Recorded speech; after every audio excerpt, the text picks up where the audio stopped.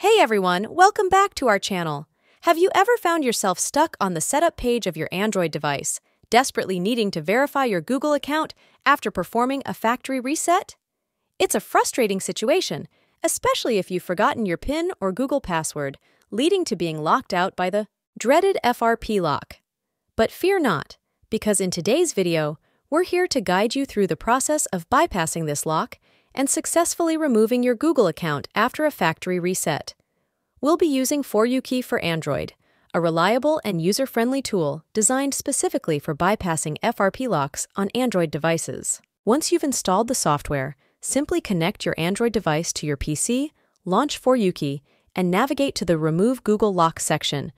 From there, select your device's Android version, ensure a stable Wi-Fi connection, and then click on the Start button to initiate the process. Then tap on Emergency Call and enter #0#. After that, go back to For-You-Key for Android, click Next, and a new pop-up will appear on your Android device.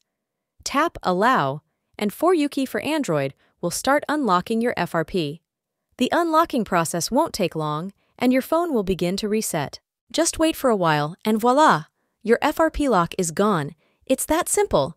You can remove the FRP lock in just 3 steps. If you found this tutorial helpful, like, share, and subscribe for more tips. See you next time for another exciting tutorial.